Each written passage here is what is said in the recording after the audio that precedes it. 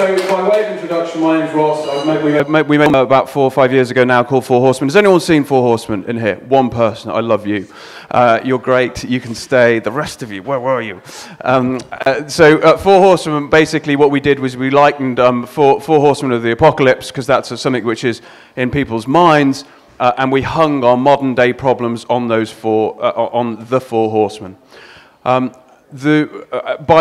My pedigree, if you like, is I went to uni to be a farmer. I know not many people do that, and then ended up as a filmmaker, and I know that is a bit of a jump.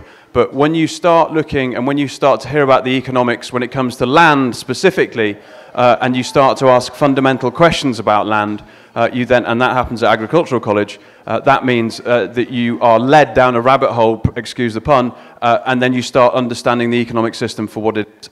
And hopefully what I want to do in the next 20 minutes is go through that with you in relation to austerity and give some context. When you're stuck in an economic system, it's very, very difficult to get out of it, to be able to see it plainly and clearly. And I would argue that at the moment we are all stuck in an economic system. Austerity and the narrative of austerity, in my view, is little more than what's called shock therapy. And we can go back to Chile, we can go to Margaret Thatcher, we can go to all these different politicians. But the one residing, if you like, and universal trait with all of them is that it isn't actually the politics. Yes, they enforce it, but actually it's the economics behind it. So we've done a bit of pedigree. I'm going to have to keep jumping back here. That's Four Horsemen and Renegading, if you want Twitter handles, and that's the film brand. And it's on YouTube, in fact. You can find it there. So what I'd suggest, if it is if it isn't just the politics and the politicians, because really they're interchangeable, whoever you put in place, the same sort of systems carry on. What we are involved in is a spectator democracy. And I want to get away from the old language, which is left versus right, socialism versus capitalism, and in fact any other isms. Because, again, they are, in my view, a colossal distraction, as is this really simplistic way of painting something red and painting something blue. We're beyond that, in my view, but the question is, where are we? Well, if we take austerity, if we agree that austerity is shock therapy, then and we define shock therapy, it's a sudden and drastic measure, or measures, taken to solve an intractable problem. Now, here's the key point. As you already know, and I'm not telling you stuff that you haven't thought about, it's not going to work. Austerity is not going to work. It's going to work for 1%, but it isn't going to work for everybody in the slightest. And until we organize around the reasons why it isn't going to work, we will demonstrate and we will protest, but we won't, in my view, demonstrate smart and protest smart. We have to understand what the glitch is in the system and the historical context of that glitch. So why impose it, and why is it last-ditch moment of the neoliberal paradigm? Well, the reason to impose it is to re-establish a class system. We've had incredibly, at times since World War II, incredibly progressive social policy. And all that's being ripped up and binned. And the reason to do that is because the 1%, or the rent-seeking, the rent seekers, the neoliberal types, the bankers, the landlords, all the people that we know, the parasites fundamentally, who are sucking rents out of the system, know that it's easier to manage a hierarchy, it's easier to reimpose a tax system and kick the poor for doing that. Because if in 2008 the blame wasn't given where it should have been given, which was to speculators, to rentiers, to the bankers, even to the usurers, all those people, if the blame was put there, they would have to admit in some way that there was something faulty with this neoliberal ideology. And it is an ideology, even though it doesn't claim it is. So what's the idea? Well, you impose austerity and you say to the poor, you know what, it's your fault, you're not working hard enough. It's absolute nonsense. It's easier, of course, to manage a steep alienating hierarchy. Prison officers will tell you this. It's easier to manage a steep alienating hierarchy than it is an ecosystem, if you like. And what is a steep alienating hierarchy? It's a byproduct of a low trust environment. So these corporate structures that you see now, which are very, very steep, and there's one person at the top apparently calling the shots, That's because fundamentally there's absolutely no trust in those environments. And it's funny when you start to see a more holistic business, often employee-owned businesses, that they're much more dynamic, they're anti-fragile, and trust capital is really, really high. I know where I'd prefer to work. So you move the bill to the core poor, and what happens, there's an upward redistribution of wealth. And I'm sure this isn't something that you haven't thought about. The main function of austerity is hidden in plain sight. And that's the best way to do things, because then, and you can call somebody a conspiracy loony if they start to call it out, but the point is, it's to extend, or to defend and extend this neoliberal ideology. Neoliberalism, this is a glib definition, but I quite like it, it's mine, a wasteful economic ideology that rationally justifies the worst aspects of human behavior. I think that you can think, and ladies and gentlemen, you are ahead of most economists. I just want to digress quickly. A lot of you might be sitting, or some of you might be sitting here now thinking, God, he's talking about economics. I haven't got an economics degree. I can't, this is a problem. No, you're at a total and utter advantage to any economist, neoclassical economist in the world now. And I tell you why. Neoclassical economics that is taught in every Ivy League university in the world is basically like a frontal lobotomy. You have to have some kind of, you have to have something wrong to be able to digest all that stuff in Economics 101 and those courses, and then try and apply it to the real world. How do we know? It's very simple. Professor Louis Garicano at the London School of Economics was once asked by Her Majesty the Queen just after 2008, did anybody see it coming? Very, very simple question, arguably naive. And of course, he's left red-faced without an answer. Why? Because crises aren't in their models. And think of the hubris. If it's not in my models, it's not going to happen. What right does any economist have to be able to determine the fate of the rest of society? Answer, none. Big problem with neoclassical economists. They can't unlearn. Their mind has been so bent to these models and these ideologies, they can't unlearn. So man or woman on the street are often at a much bigger advantage because you don't have to go through that unlearning process. And the key point is this. When these people, these neoclassical types say to you, you're making it too simple, do not listen.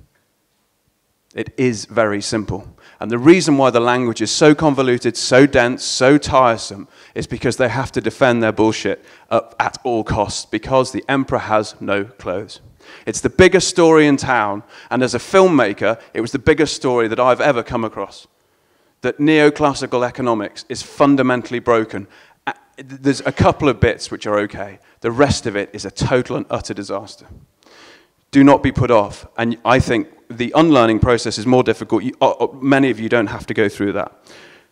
So the big problem is the neoliberals say, well, we don't have an ideology. We're over ideology. John Major said it. Ideology is gone. Tony Blair said it. Ideology. We don't have ideology anymore. That's total and utter rubbish. We have a rent-seeking ideology. We have an ideology that glorifies extractive industries, whether that's fossil fuels or taking rents out of society. That's what we have. And that is an ideology that doesn't dare speak its name. So this idea that we haven't got ideology is utter rubbish. And the reason why they say we haven't got ideology is because the best way to have a profit-driven ideology is never ever to name it, because you can fight something that's named. Something that's formless is almost impossible to fight. The point is, we can play the same game. So fight the nothingness. I saw this post, I thought it was excellent. And these guys, whoever they are onto something. Neoliberalism, this is their definition. This is the ideological definition that the neoliberals have. It's a free market economic philosophy that favors deregulation of markets, industries, the diminution of taxes and tariffs, and the privatization of government functions, passing them over to private business. Recognize that? So are we broadly on the right track? Milton Friedman, yes? Chicago boys, all about that? Great. So the idea is that human beings are rational. Well, I've just watched these marathon runners. Human beings aren't rational. And self-interested, and that's rubbish too. And what we've seen with celebrity culture over the last 25 years is that being self-interested is not the path to happiness. And if you read the first paragraph of Moral Sentiments by Adam Smith, the classical economist who actually described himself as a moral philosopher, he says in the first paragraph that this self-interested thing is rubbish, because there is something in everybody's nature when they help somebody else that they benefit from. And it's serving a cause greater than yourself. But that has all been lost because apparently we're rational and totally self-interested. Again, not to be believed. So this ideology, this neoliberal ideology, falls at its first plank. Its first plank. And it's why we have such a problem with mental health, I think, in the Western world. It's one of the reasons. Government is inefficient and costly. Again, not true. Think of what happened with Google. The US government poured millions and millions and billions and billions and billions into researching how to create a great search engine. And then those guys came along and privatized it and scraped the profits. It happens all the time. You get, as a drug company, you make sure the government does your research for you. Then they take all the losses, and then you put it in the private market and take the rents. You can see the pattern.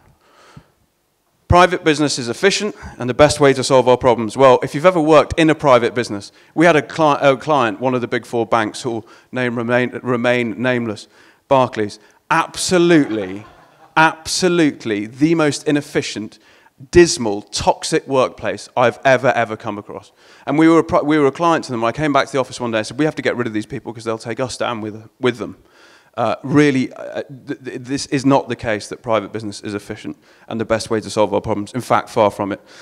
And remember that Thatcher, under her breath in number 10, when someone said to her, Margaret, you've been incredible, what was your biggest achievement? She said New Labour. We have never really got rid of Milton Friedman, Margaret Thatcher, General Pinochet, Tony Blair. And now we've got Cameron, and now we've got Osborne.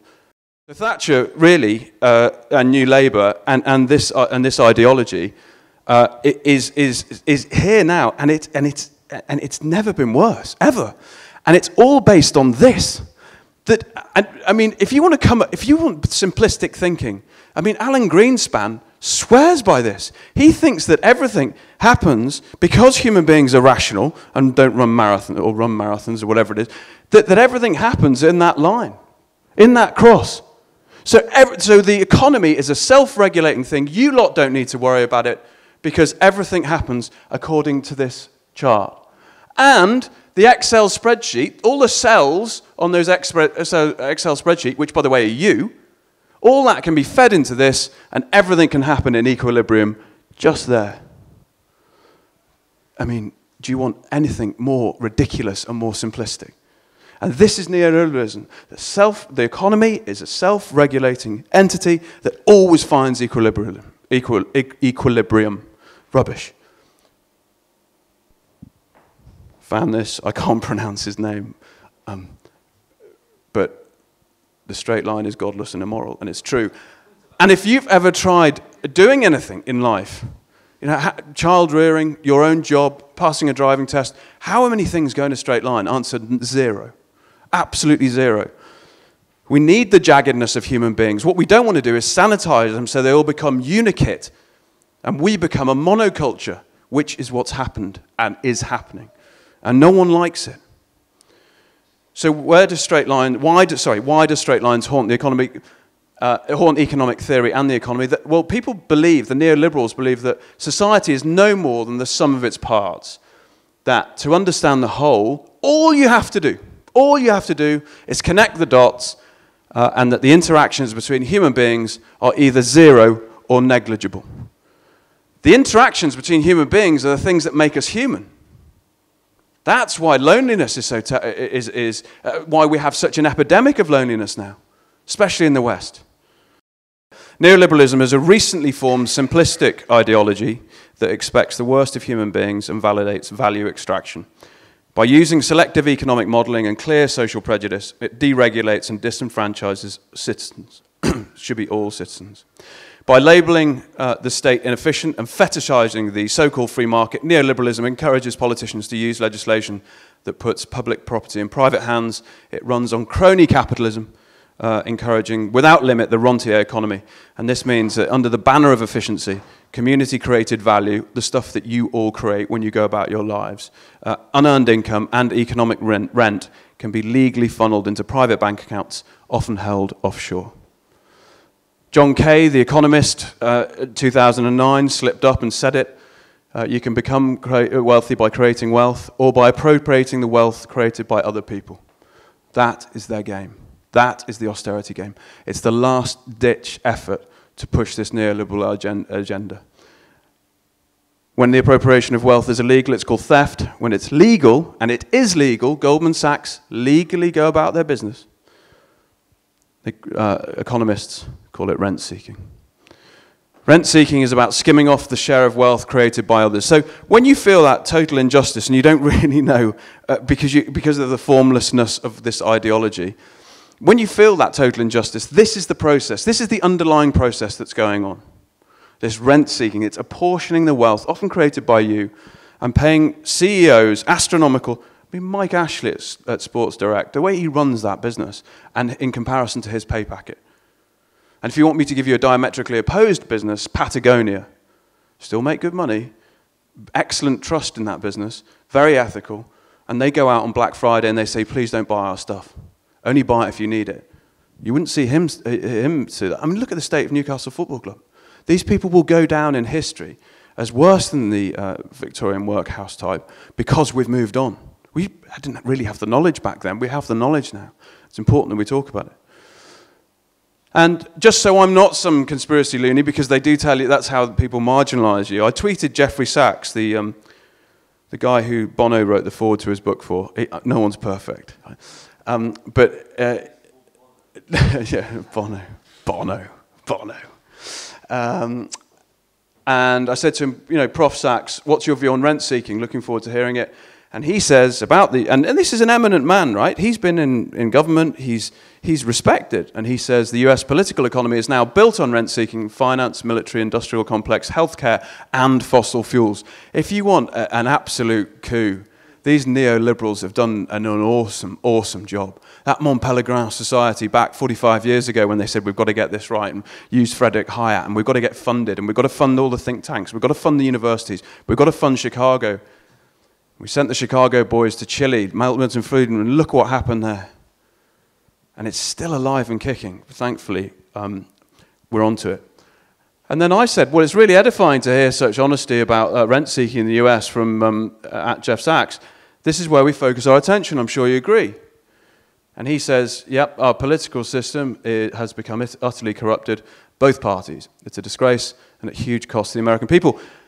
And he, by the way, is now on the team for Bernie Sanders, along with Stephanie Kelton and that lot. And the reason why you're seeing a rise in people like Sanders, who I think is an absolutely fine individual, never once compromised his morals and where he stands. And that little bird moment, if you saw it, when he was making that speech, was really special. Probably the best thing that's happened in American politics the last 50 years. The rise of these people is because man on the street, the people who have been victim of rent-seeking, have had enough. And this is really the mechanism, this is how it works.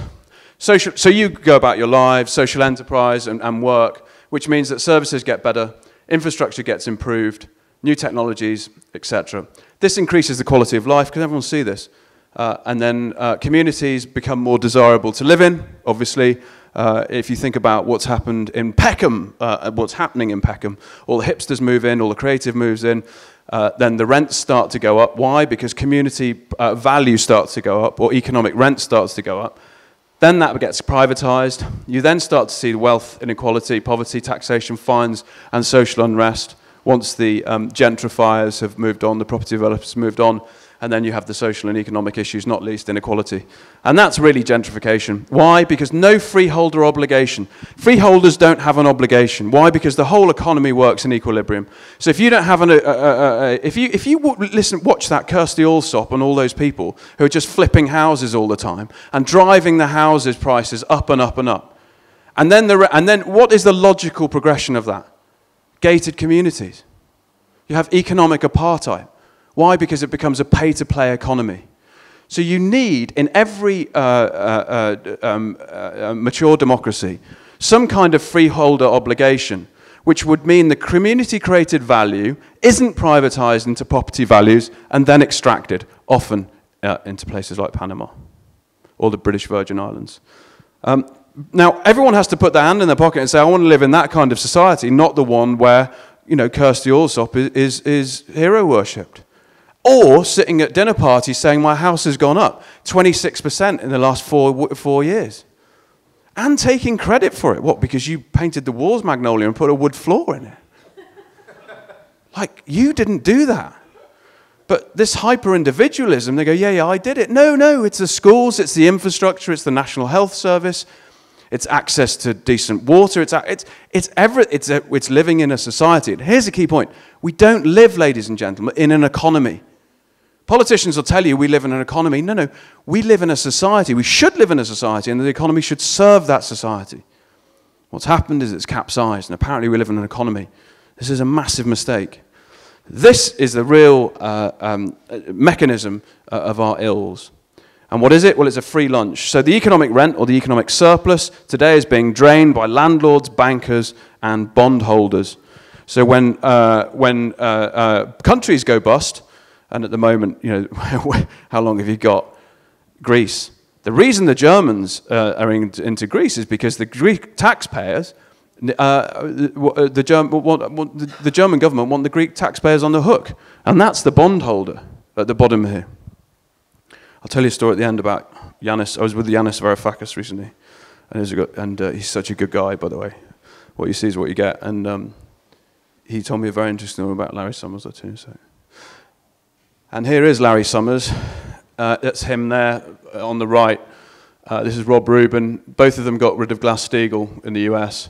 And Alan Greenspan was so badly influenced by Ayn Rand, who was diametrically opposed to what Adam Smith came up with, the Economist. And he said, you know, Larry Summers has said, and it's a massive admission from him, the United States now is well on the way to becoming a Downton Abbey economy. And I'm not up for living below stairs, if you hadn't noticed.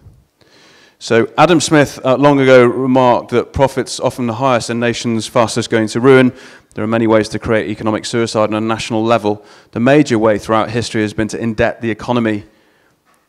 Debt always expands to reach the point where it can't be paid by large swathes of the economy. That is the point where austerity is imposted and ownership of wealth polarizes between the 1% and the 99%. This is from Professor Michael Hudson, who I really recommend. He's written a book called Killing the Host, which is fantastic.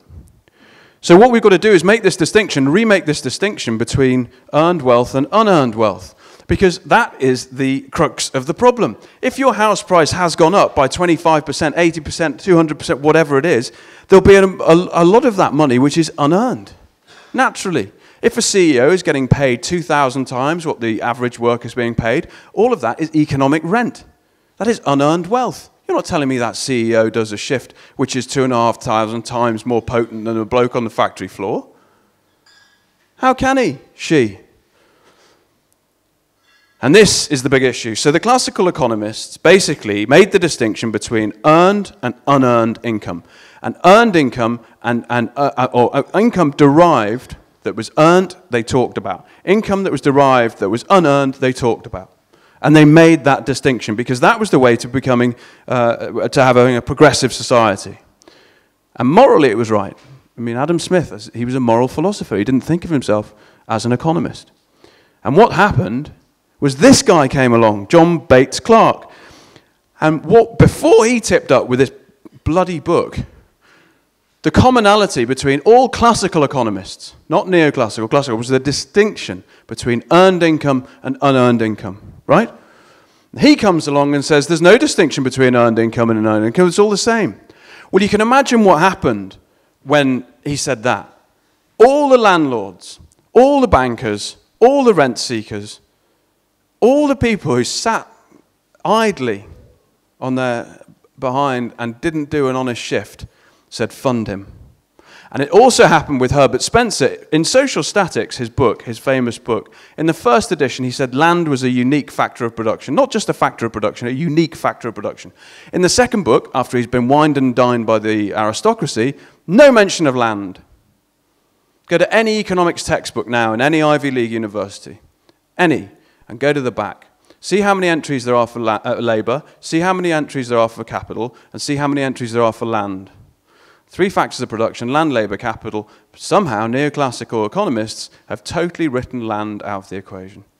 So how on earth are you going to iron out housing booms and busts if you're not looking at the key factor of production? You're not.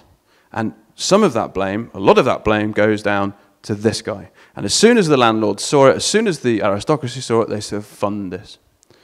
So today, if we're going to retrieve our economies and ultimately our democracy, because the democracy that's really at threat, what we have to do, once again, is to recognize the difference between earned and unearned increment, income, or rent. We may realize that inflating prices of things that currently exist is really, really unproductive. Can you see there? Sorry. So if we're constantly inflating or reflating the housing market, we realize that that is a total and utter waste of productive capital. That capital could be pushed into biotech research. It could go into creating enterprise parks where entrepreneurs don't pay rent until they start making some money, and then they put a portion of their income or their profits towards the landlord. It could go to anything. It could go to the NHS. I mean, imagine that. And this is in March 2015, and it's so innocuous. People don't think that there's interrelationship here. On one side, you've got this reflation of the housing market, which is this Help to Buy disaster, a total and utter social disaster. This is selling Britain out. And you've seen now in London what's happened. Every dodgy regime globally has bought a flat there. They don't need Help to Buy, but the people at the bottom do, insofar as you get them in debt and get them paying rent to the banks. And on the same page of this section of the Times in 2015 March, poorest can't eat, food minister admits. These two things are linked. And if we go back to the neoliberal idea, they're not. Of course they are. So we've got to get rid of it. This neoliberal or neoclassical economics, and it's going to be harder than a few presentations and a few films and all the rest of it. But there are a growing number of people, and thankfully students, who've had enough. There are also some brilliant professors out there, Herman Daly, Professor Steve Keem, Professor Michael Hudson, lots and lots of guys who are leading the charge, heterodox economists who've really said enough's enough. And of course, the most tragic thing, if we come back to happiness and fulfillment, is that consumers were born. And that is the neoliberal wet dream. Keep people dependent. Don't have them think for themselves. Don't have them make for themselves. Keep them coming back to the teat of the mall and watching the glass teat at home and fill them through advertising, Mad Men type advertising, fill them with affluenza and hope that they come and part with their hard-earned money. And I don't really blame people. A lot of people want that escapism because life's bloody tawdry at times. And also when people see these Black Friday sales and everyone's killing each other to get hold of the latest plasma, I don't really blame them either, because those people, and often in America you see it, their wages have been so smashed to pieces, their one bit of enjoyment is to have, because they like television, that is to have that. So if they're there kicking each other around to get the best deal, it's structurally determined behavior, not prejudice. I mean, Christ, imagine living in that house. Like stuff, can you put the rubbish out? Yeah. Have you got a Louis Vuitton? You got a Louis Vuitton bin bag? Yeah, I'll put it in that. All right. Put it out the front. Put it 2 days before the bin men arrive. Why? So the neighbours can see. All right. So I'm not coming here just to beat it all up. I mean, it needs a good kicking, but what I'm coming here is to say that we can replace it with something which is far more wholesome. And there is light at the end of the tunnel, because this really is on its last legs. It's just we need to kick it over. So the Manifesto Renegade Inc., which is the successor brand to Four Horsemen, if you like. What we've just crowdfunded recently. We see a huge amount of demand in the market for us to create an organisation that talks like this and also creates businesses that actually add value. So what we want I think it's an 8-point plan, is clear language. Oh, by the way, whilst there's value for some people for the practices on the right, that's the 1%, if you haven't got that, then we feel that the principles on the left are more valuable to everybody, society. So the first would be clear language over confusing words and concepts. Back in the day, the guilds used Latin, the lawyers and the doctors, because they needed to protect their IP.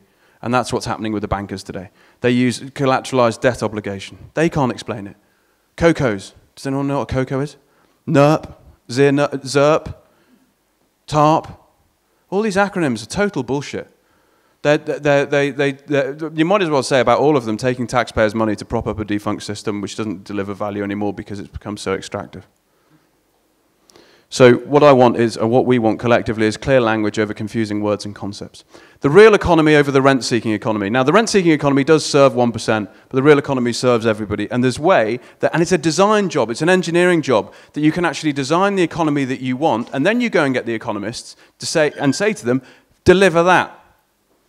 Not the economists do what you want. Whose payroll are you on? You watch Inside Job, that guy who wrote Destability in Iceland. And then afterwards, he changed his thesis. He was getting paid 75 grand. Are you for real? So the real economy over the rent-seeking economy. I'm not a big fan of the rentiers. Distribution of opportunity over monopoly. Very few people know that monopoly, the game, was actually invented by a Quaker woman to show what happens when you start privatizing land rent. Now, I don't know how many of you have played Monopoly, but it doesn't end well. Ever. And introduce a bottle of Malbec and a few gin and tonics to it, and you will find that next morning people aren't talking to each other. What happened? The Parker brothers came along, they saw Monopoly, they thought, bloody hell, we'll appeal to people's self-interest here. There's a game in this. So what should have been used to teach people about the pernicious nature of rent-seeking actually was converted and sold to people's naked self-interest and ambition. The irony is fantastic, right? So what I want is distribution of opportunity over monopoly. And it's not, by the way, redistribution of wealth. And let me explain that. If you put the rentier class in charge of something, they don't last very long because they're crap at it. They're not very good at people skills. They're not very good at innovation. They haven't used those skills. They haven't needed to. They're shooting pheasants and collecting rent. That's what they're doing, broadly. So when you start putting people, and the people's Eton, I mean, Eton School, right? They came up with, they've got an academy which is, they've caned from an exam point of view. They've absolutely beaten the other guys, or certainly on a par with them in the median. So I want distribution of opportunity and to set the economy free and get us moving again. Key point, access to education over a commoditized education market. This legislation that's going through the finance bill at the moment is basically putting academies across the UK. That is a disaster. It's a total and utter disaster, and it's so neoliberal. I'll tell you now, if you've got kids, they're being privatized. Because those kids going through those systems, when you own the means of production, and you own the outcomes, and you own the national curriculum, you can say what you want. And you'll bend little minds into what older people or people who need to defend this system need them to think. Now, economics in university has been, economic history's gone. You know, no one knows that in 1907 Cambridge University divorced the moral sciences from teaching economics. No one knows that. Well, you don't think they're interlinked? When Adam Smith was a moral philosopher, the Godfather, when he writes a book called The Theory of Moral Sentiments, of course they're intertwined. So what do? You get it in the kids early, and you say, this is the market, it works in equilibrium, you get on with it, and don't question anything. And that's not happening. Henry VIII was the famous crony capitalist. He did exactly the same things to the monasteries. And if you really want to take up a battle, and you really want to get traction, talk to people about their kids being privatized. And from a human right point of view, a commoditized education market is lunacy. I mean, it's lunacy. Access to education and self-paced learning, because people get to learning at their own speeds. Not this curriculum stuff where you're burning kids out. There's bloody suicide everywhere. Absolutely wrong. Key point.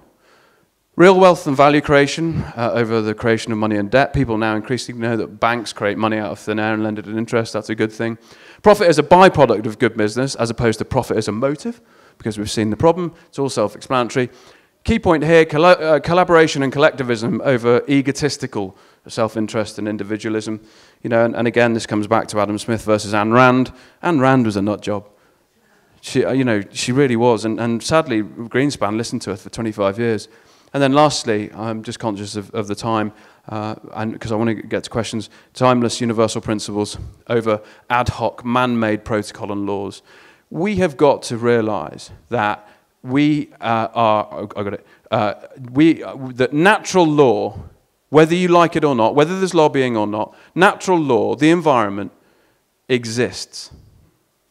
And if you start breaking those natural laws, all sorts of bad things happen and will continue to happen.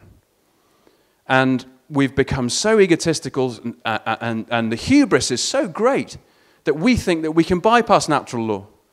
Oh, well, we'll just burn fossil fuels, but if we just put a solar farm up, it'll be all right. No, you've got to work with nature. And it's obviously eco versus ego, and we have to push back because it hasn't made us very happy.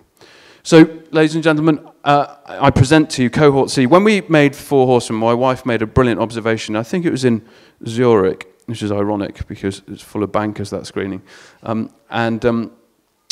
She said, our audience aren't a generation, because what can happen here is we can say the baby boomers versus Generation X versus, I think the millennials is such a terrible term.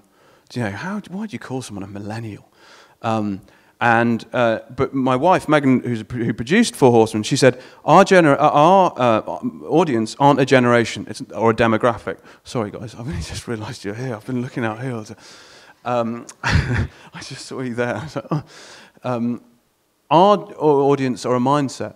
It's not about when they were born. It's not about their socioeconomic environment. It's not about any of that. They want collaboration. They want community. They want community creative value.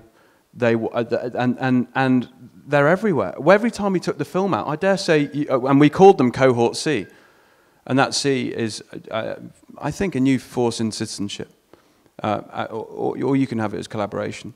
But this cohort want causes, and they want the kind of unity that society doesn't have at the moment because of the unfettered self-interest that we've had to endure. So Cohort C, our view, an attitude, a state of mind, and it will be and is a powerful new force in citizenship. I dare say you're part of that cohort, and what we need to do is talk increasingly.